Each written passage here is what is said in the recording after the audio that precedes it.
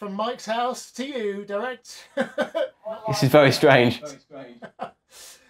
Welcome to Remote Computerphile. What are we looking at today? All right, well, Steve did a great video on VPNs and how to work remotely, right? And now we're all doing this. So I thought I'd talk also a little bit about networking, or, you know, a cryptographic protocol that we often use over networks. In one of my previous videos, I talked about quantum computing and what kind of effect, if any, that would have on encryption. And the answer really is that it has quite a big effect on public key cryptography, but not that big an effect on symmetric cryptography. You know, that's assuming we can build bigger quantum computers sometime. Now, what I wanted to talk about today is a really cool protocol that actually sees a lot of use, particularly, I mean, everywhere, right, on lots of different operating systems, but particularly on Active Directory as its main authentication mechanism, and that's Kerberos, right? You remember Kerberos, the three-headed dog that guards, I think, Hades, is it? So it has a cool name, we're off to a good start. Kerberos is a really interesting protocol because it's a way of managing authentication and communication over a network like a giant enterprise-level network. But it does it without really requiring any kind of public key at all. So it does it all with symmetric encryption. So it is inherently very robust to any kind of quantum computer.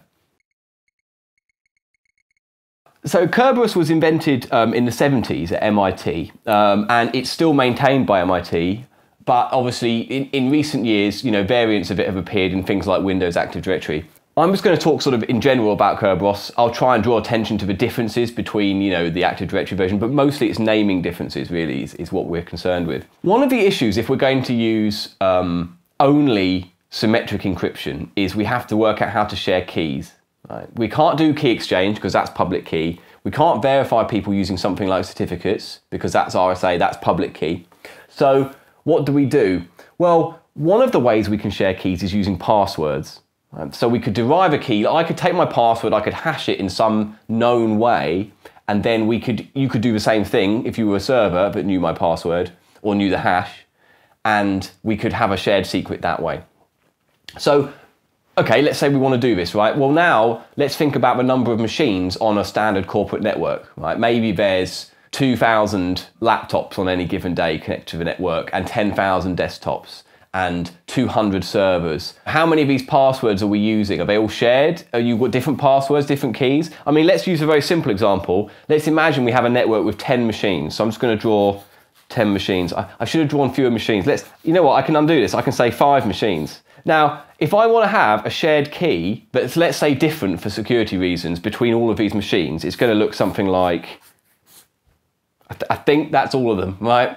And then if I add another machine, a 6th machine here, I've got to do this, and a 7th machine. This is an absolute mess, right? Because we can't do key exchange. So normally what you would do on the internet is you would just talk to a machine, do a quick key exchange, and then you've got yourself a session key for the rest of that conversation. We can't do that because that's a public key protocol which is vulnerable to things like quantum, right? And also actually at the time, I don't think Diffie-Hellman existed when this was first developed, right? Or at least the protocols underpinning this. So we're not going to use public key as a solution. We're going to come up with something different. What we're going to try and do is use the fact that we have this server, which I'm going to draw sort of nice and big here, server, right? A big S on it, like for Superman. This server we all trust. And because we all trust that server, we can use that to give us temporary keys. So in orange, I'm going to draw, let's imagine that these machines now have long-term keys with this server. Right, so there's now 1, 2, 3, 4, 5, 7 keys. There's 7 permanent keys, probably based off passwords, right, with this server. We all trust the server for now, so that's good. Now let's imagine that this machine wants to talk to this machine. What we do is we ask the server to send us a key that we can use for that conversation, and it just generates one at random and protects it using these encrypted channels. And then we can temporarily use this green key for our session. So the key exchange is now using this trusted third party. So this is kind of what Kerberos is about. It has the benefit that it doesn't rely on public key, but also there's a really elegant way that it authenticates you, because basically you can't talk between these two machines unless this has given you a key to do it, which is in some sense giving you permission to do it. If this is a file server and you want to access a file server, it's only going to work if you've got a key from here. And if it doesn't give you one because you're not allowed, good luck getting onto the file server, right? That's the idea. So it's quite a neat trick, but gets around just using symmetric and has this authentication built in. Now Kerberos is obviously a little bit more complicated than this, so that's what we're going to delve into now. We're going to be on a fictitious network now, and this is me over here. Now, as you know from my previous videos, I'm very good at drawing computers and they always look realistic. So this is my little desktop. So this is me. I'm going to be A for Alice, or And here we have our authentication and our ticket granting servers. Now these are part of Kerberos. We're going to have a big machine over here, and this is going to have 2 servers in it, or 2 services. Now in the original Kerberos, this would be called a key distribution center, or KDC. Often this role is performed by something called a domain controller on Active Directory. Now in here, we have 2 kinds of servers. We have our authentication server, which I'm going to call S, and our ticket granting server, which I'm going to call T. And everything to do with authentication and connecting to like an Active Directory or any other kind of Kerberos setup is going to be using these 2 services. So the authentication server is going to be responsible for checking your password, essentially, and making sure you actually do have an account on that directory or that network. And this ticket granting server is going to be responsible for issuing you tickets, which you can use to go and access things like file servers or printers or whatever else it is on the network. The first thing to do is to approach the authentication server, assuming we've already had an account created, and send them a message. So we're going to send them a message which says, my name is A. I would like to talk to the ticket granting server, and here is a random number that I'm going to use to prevent replay attacks. Right? But we're not going to worry too much about them. We're just going to pass them back and forth. But the point is, I'm sending a message, not really necessarily encrypted, to this authentication server that I'm A and I'd like to talk to a ticket granting server. Now, the important thing here is, assuming that A has an account, it has an established key between A and S. I have a key AS, which I can use to talk to that server for the long term, because it's based on my password. Maybe I only change my password every 12 months or whatever, right? My password's very good. I don't have to change it. I should know this. Now, so I'm going to send this message across to S. Now, S is going to reply. S is going to send a message which is encrypted. Assuming it allows me to talk to T, it's going to send me some messages that mean I can then talk to T. Right? So the first one is going to be, here's a key, KAT, that you can use to talk between these 2. Here's your nonce back again to prevent replay attacks. This is the current time. This is the lifetime of this ticket. And you're okay to talk to the ticket granting server. So it just has a lot of different parts to this message. The things to bear in mind are, so the time stamp and the lifetime are so that you can't like hold on to a ticket for sort of 2 years and play it again, right? And we have the names of things in there to make sure everyone knows who it is they're supposed to be talking to. So the important thing in this message is this key, KAT. Right? I'm using AT to symbolize this as a session key between A and T. Right? Now, I don't have a long-term key with T. My computer doesn't have that. This is generated on the fly by this server. Now, this is encrypted, this message, because we can't be sending keys over the internet that are not encrypted. So this is going to be encrypted with my very well-drawn curly brackets, and this is going to be encrypted using KAS, which is, of course, our long-term key between A and the authentication server. What I can do now is I can decrypt this message using KAS, because that's derived off my password, and I can read this session key, and then I can use it to talk to T. The problem is that T doesn't have this session key, right? This is new, this is brand new, this key. So it's going to send, S is going to send me some more information. Right? It's going to send me the same KAT.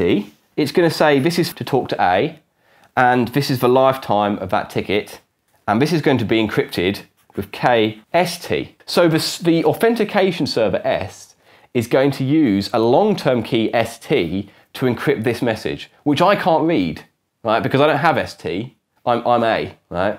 So this is a ticket that I can pass to T for it to use, and only it can understand. So this is called a wonderfully named ticket granting ticket. It's a ticket that's going to let me get more tickets in the future. Right? So I take this first message, I decrypt it, and I have the session key that I need. I forward this message on to the ticket granting server. It decrypts it, and assuming it's okay, it now has the message that it needs. That's kind of cool. This is all. The other really nice thing about this is, but it's fire and forget. So this authentication server can very quickly look me up in the database, fire back these 2 new session keys encrypted, and then it's done. Its work is done, right? It's authenticated me. That's the end of the discussion. Right? It doesn't need to talk to me anymore until I log on another time. So the next thing I have to do, I want to talk to some kind of server, file server, let's say, called B. Now, we can't do that yet because we haven't got a ticket.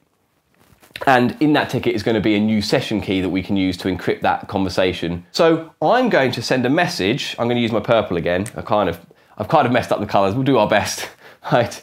So I'm going to send a message now to T, and that's going to be, first of all, this ticket. Right? That ticket says I'm A, and this is my new session key that we can use. And this has kind of been stamped, as it were. It's been authenticated by the fact that it's encrypted by KST, which is the authentication server's private key with this T here. So I'm going to send my name is A. This is a timestamp to make sure everything is taking place at the right time.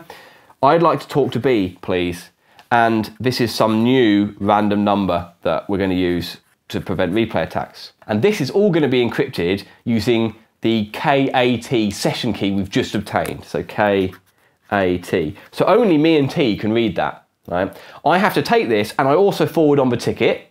It decrypts the ticket and now it has access to KAT and can read my message. Right? And no one else can. This is why Kerberos is so clever. And so this ticket granting server is going to look at me and it's going to look at my account and it's going to look at what B is and work out whether it is okay that I actually talk to B. Right? Now, assuming that's the case, it's going to respond. Right? It's going to send me back. Let's go with green for this one. Well, I don't know. It's going to do exactly the same as the authentication service is. So it's going to produce me a new random key to be used to talk to B, right? Which we're going to call KAB. So don't get super confused. Right? So KAB. And we're going to reply with the random number as well to prevent replay attacks. This is the timestamp of the server. This is the lifetime of this ticket. And finally, I would like you to talk to B. And of course, this is going to be encrypted using our key between A and T, right? KAT. That makes sense. Everyone's messages are encrypted with their own session key or their own long-term key, depending on which one you're talking to. Right? And of course, what else does it need to send? Well, we need B to be able to have this KAB in order to have a conversation. So it's going to have to send another ticket to let us access B. So this is going to have KAB, right? So that's our shared secret. This is, I would like you to talk to A. This is the lifetime. This is going to be encrypted with a key that only T and B have, right? Which is KBT. Right? So that will be some password or other sort of long-term key between this file server B and our ticket granting server, our key distribution center. Now we need to talk to B, right? So I'm going to, I don't know, let's draw B over here. So this is our file server B. This is B. That's a rack server. It's the worst rack server I've ever seen. B is just sitting on the network waiting for people to talk to it, right? And I come along, it gets very excited. I'm going to forward on the ticket, right? Because that's the one that it can decrypt. It uses its long-term key BT to decrypt this. And now it has access to this session key. It also, in some sense, has a proof that I'm allowed to talk to B, because otherwise I wouldn't have been able to produce this ticket because this was encrypted by the ticket granting server. A bit like how a digital signature on the internet might provide some sort of proof of authenticity, this kind of has that role. Right? I wouldn't have been able to produce this ticket if the ticket granting server hadn't encrypted it for me to pass on. So I pass on a ticket and I also pass on a message that says very simply, my name is A, this is the current time, and I'm going to encrypt this using KAB, which is the new key I just got given by the ticket granting server. So I send it that, I also send it the ticket, it decrypts the ticket, looks at KAB, and it can now understand this message. And finally, it responds with my timestamp +1 as a challenge to prove that it can actually understand the message and it's not an imposter, and that's going to be also encrypted with KAB. So I've used the ticket from the ticket granting server to talk to B, and now I can then continue using that ticket for a while and continue encryption with B, right? And then we can start to send files back and forth and things like that. So let's sort of look one more time at what's gone on here, right? I wanted to talk to B, and I also wanted to authenticate to this network, right? Because this network is, let's say, my university network, and I wanted to log in. And all I have at the moment is a password.